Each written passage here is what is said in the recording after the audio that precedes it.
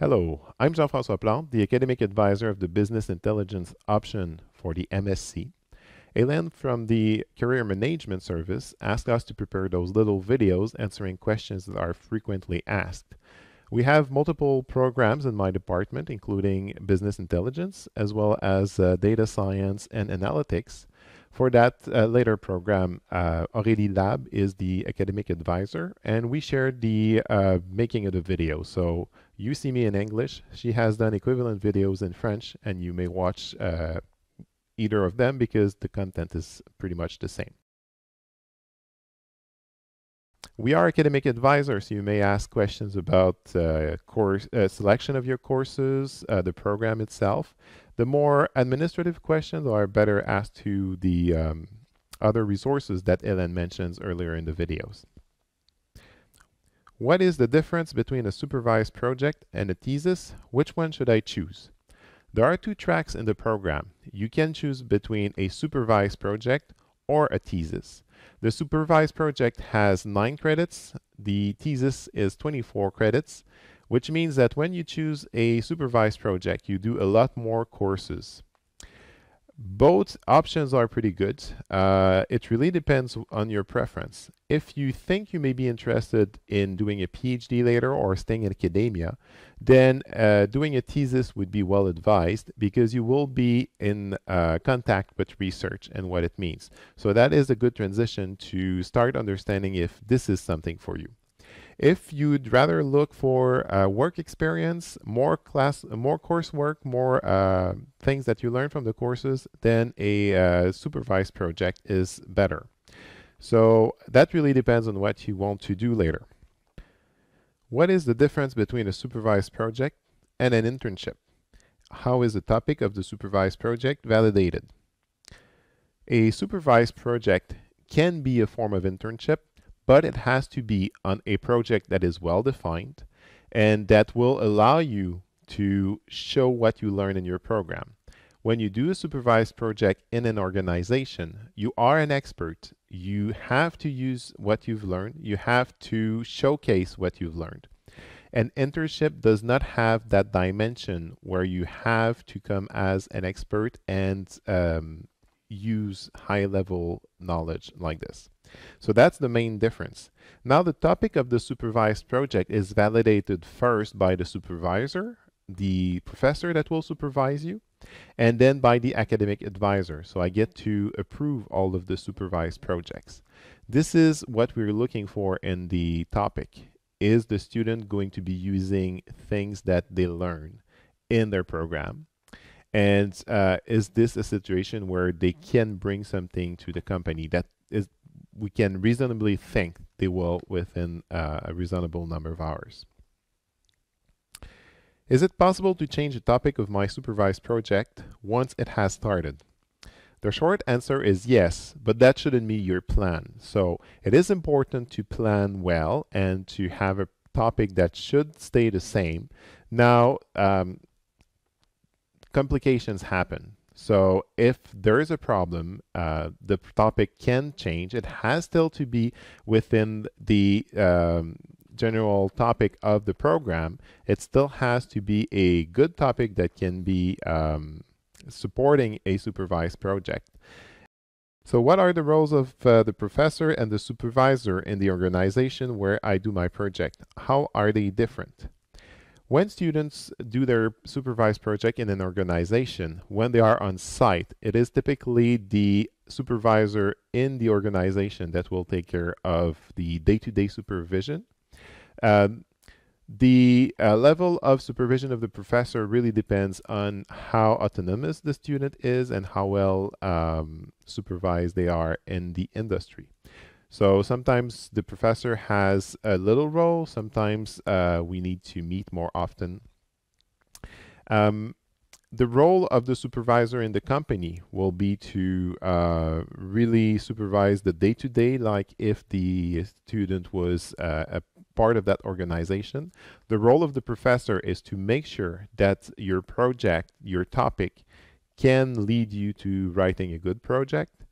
that you will be able to show what you've learned in the program, and that the scope is big enough but not too large. So we do supervise a lot of students, and that the most important part is really that. So make sure that you keep in touch with your supervisor often enough so that they can keep you on track, so that when comes the time for redaction, for writing your project, you've done enough. You have a lot of nice things to talk about, and they may also help you identify which parts of your project you should really highlight in your redaction. What is the frequency of the meetings with the professor for a supervised project?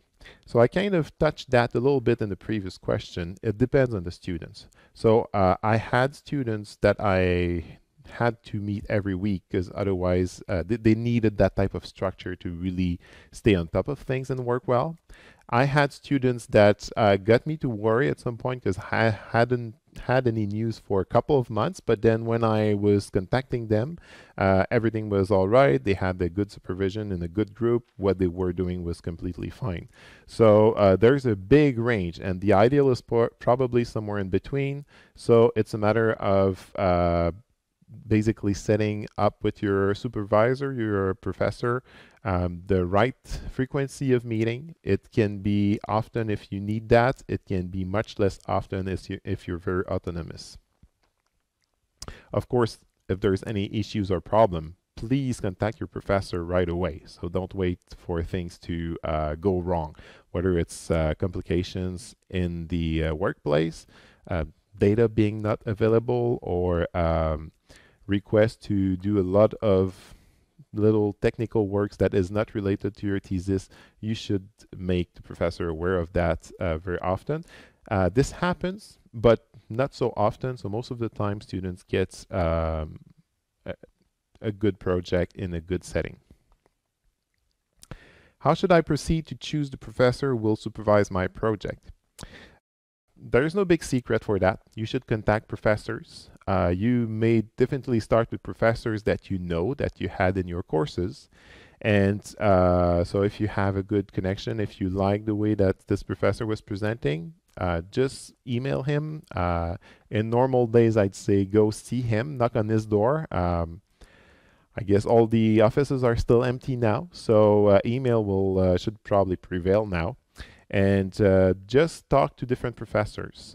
If there's a topic that you really like, then try to get some information about who's working on those specific topics. We all have a list of specialties on our web pages, so you should definitely browse through our pages. But then you can also talk to a couple of professors, and we are well aware of what others do in our department. Are the students evaluated by the supervisor in the organization as well as the professor? The supervisor in an organization may evaluate the students that work there. There's a form for that. It is not done systematically. It is done sometimes because the supervisor in the organization does it. Sometimes before we ask for it. When I asked for it previously, it was in cases where we thought the student did a pretty good job, but we felt the project he wrote probably did not display well enough, and we asked for the supervisor in the organization to provide not a grade, but a report of how it went. And that confirmed what we thought, that the student had done better than what he was really showing us in his written project. In terms of evaluating the projects, it's really the professor that is your supervisor, as well as a reader. So somebody who will read your project, who is also typically a professor. We read the project, we evaluate the complexity of it, how thorough it is, how well it shows a good understanding of what you learned in the program, as well as other aspects such as autonomy and so on. And it's a literal grade that is given, so it's not a numerical grade. It's A+, A minus, B+, and so on. So this is done by reading the project, then meeting and discussing it. We have a good volume of projects, so we we get a good sense of how to. It's not that hard to grade them. It's pretty clear given the numbers we read.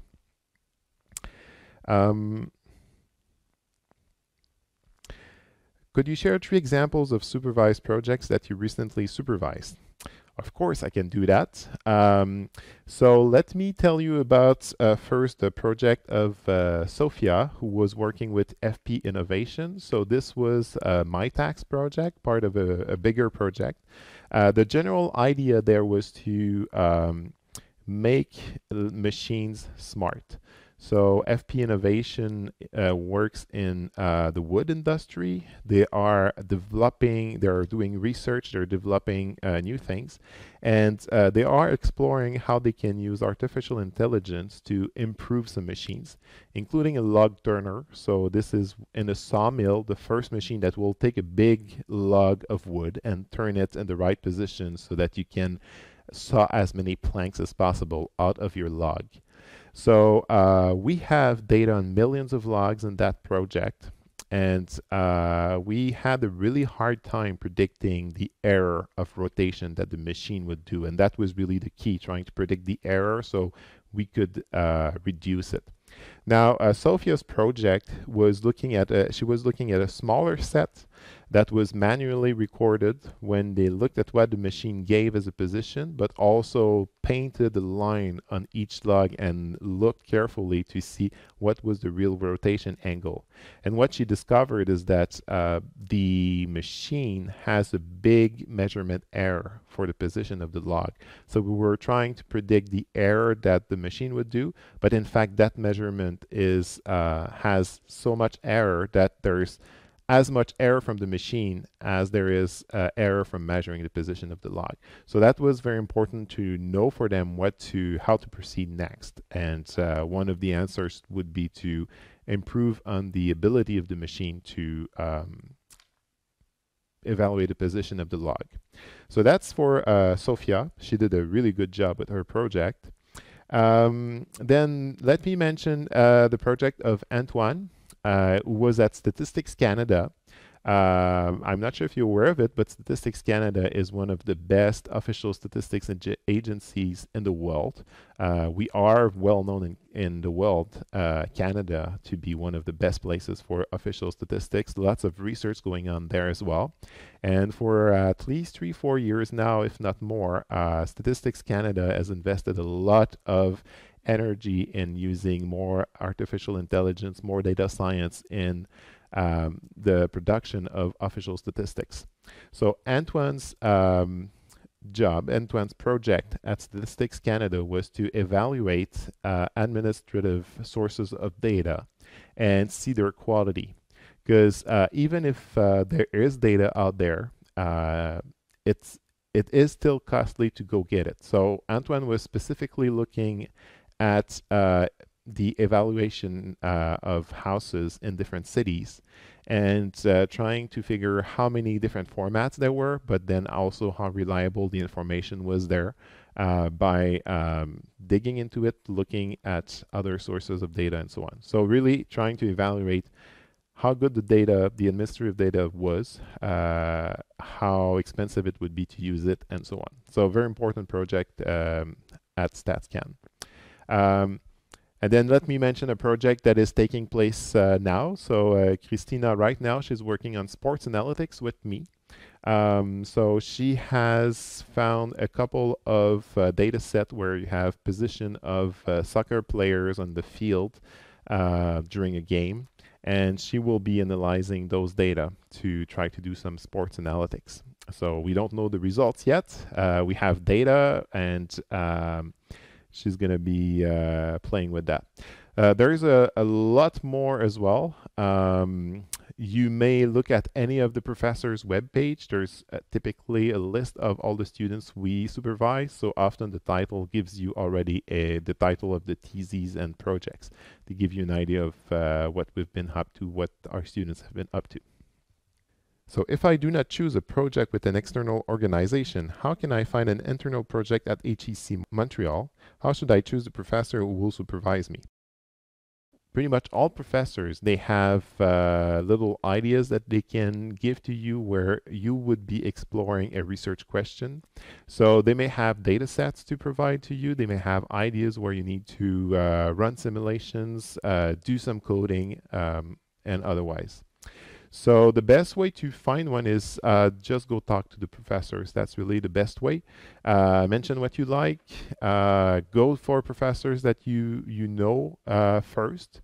Now, when the projects are internal, often they may not be paid. So in organizations, often they can be paid.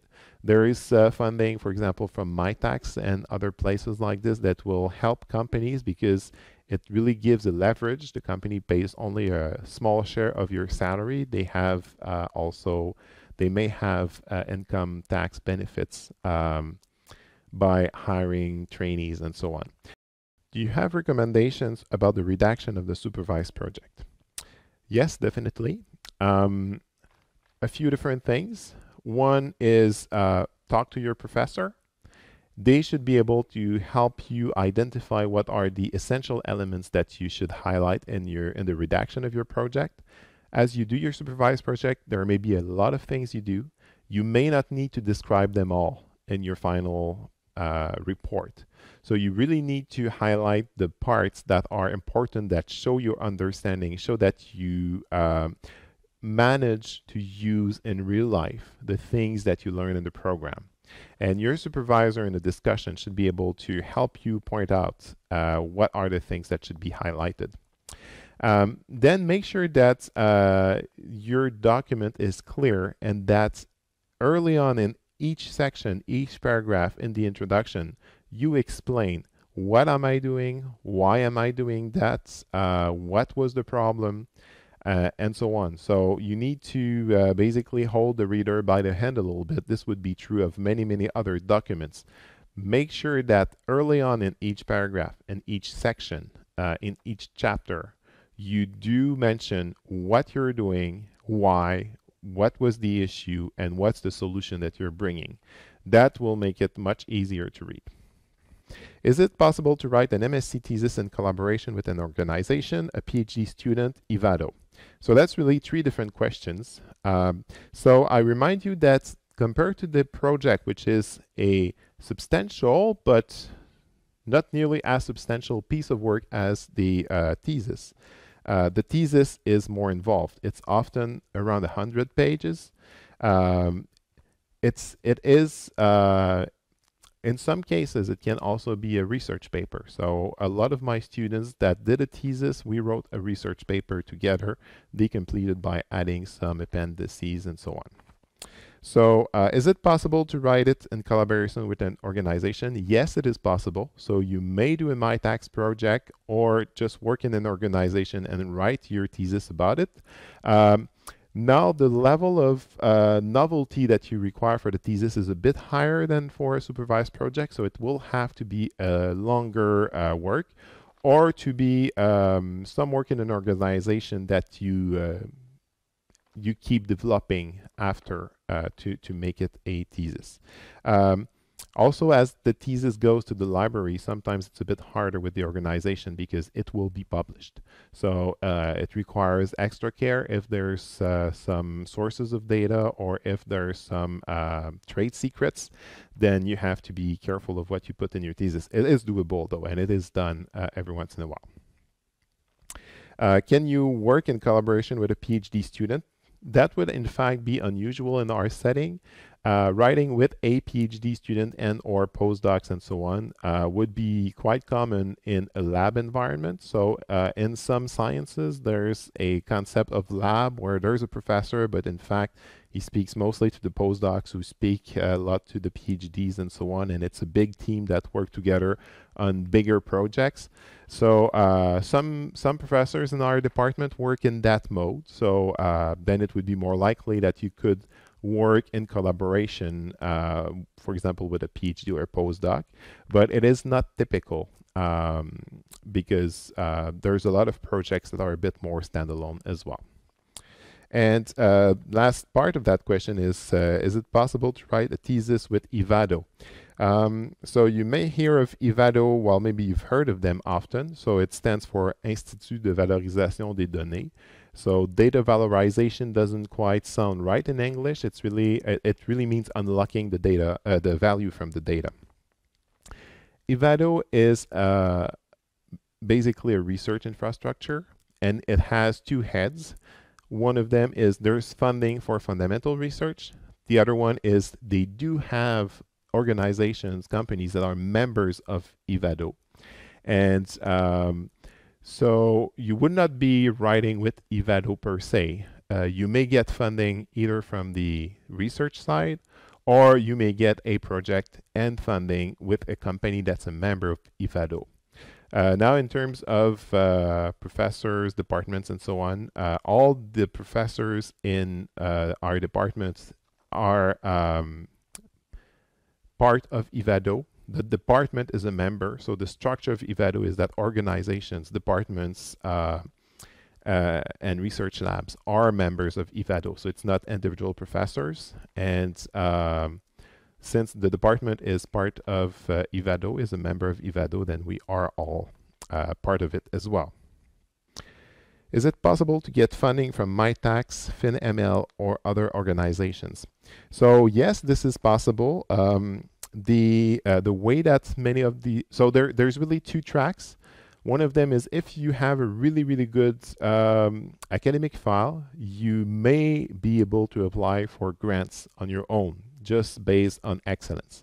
And so there is good funds on this side, but it's very competitive, so only a few people get it every year. On the other side, you do have sources of funds such as MyTax that are meant to be a leverage for companies. So a company wants to have welcome a student for a MyTax project. They can go through that program, and they will need to pay only half of your stipend. So a MyTax project can be anywhere between 10 and 15,000, and the company will pay only half of that. The other half is coming from MyTax. There are funds that are for research, for collaborative research. There are other sources of funding as well. So FinML is mentioned in the question. FinML can actually be done on top of a MyTax as well. That money comes from IVADO, but through FinML, which is a group that is more about finance and machine learning. There's, I believe that in Hélène's presentation, Marie-France Courtemanche-Bell was mentioned. She is in charge of scholarships and so on, so she may send you emails every once in a while with opportunities. In many cases, you'll need to go through your professor as well. So for MyTax, for instance, the professor who's supervising you has to be checking the, well, at least validating, sometimes writing the application, and there's a bit of paperwork and so on. Also, the money typically comes to the school, and we can pay you a scholarship after that. So there are such opportunities. Be aware of them. When should I start working on my thesis? Well, if you choose the thesis track, the answer is you may start now. You may start at any point. So at some point, you'll have credits that you're registering to, but you can start looking for your topic, for your professor, and work on it at any point of time, and earlier is better. So as soon as you have some time or plan to have some time, just go ahead, try to identify your topic, try to identify what your thesis will be, and start reading papers and so on and so forth. Any additional advice about the redaction? A thesis is a more technical document than a supervised project. So let me just tell you a little story. When I wrote my master's thesis, I had worked for many weeks developing basically formulas and trying to make proofs and so on. And I was feeling I had so much stuff. I was like, wow, this is a lot of things. Then I sat with my professor. I was lucky that it was his approach. And we started writing a research paper together. And after 10 minutes, I felt, oh boy, I don't have enough material for 10 pages, because the way the scientific writing is very compact. It is to the point. You don't repeat the same thing 10 times. You just make sure you say it clearly once. And so many theses would ideally tend to that, to being more technical, more like a research paper. Would you like to say a few final words on the types of topics that one could choose for their projects and theses? So whether you're in business intelligence or in the data science and analytics option, one central common point for both these programs is data. So whatever topic you choose, there should be data somewhere, whether you analyze it, whether you think of the type of infrastructure that you need for those data, some challenges around them, but data should be somewhere.